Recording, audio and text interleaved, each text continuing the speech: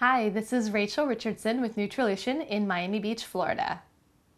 In this clip, we're talking about how to become a registered dietitian. And so a registered dietitian is something that I have, that's my credential. After you become a registered dietitian, you can also become a licensed nutritionist and start practicing nutrition, teaching people about it, and helping people with therapeutic conditions. As far as how to become one, it's a process involving typically a bachelor's degree in nutrition, any accredited program in the U.S. as far as I'm aware. And then what you have to do is apply to an internship program. And there's dozens of internship programs throughout the country. They're fairly competitive.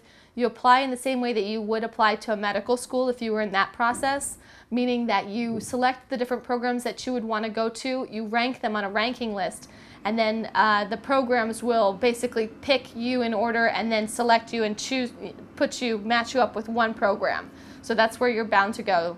So after that, you have to sit for a national exam and keep up with your continuing ed and your dues and all that good stuff. This has been Rachel in Miami Beach, Florida.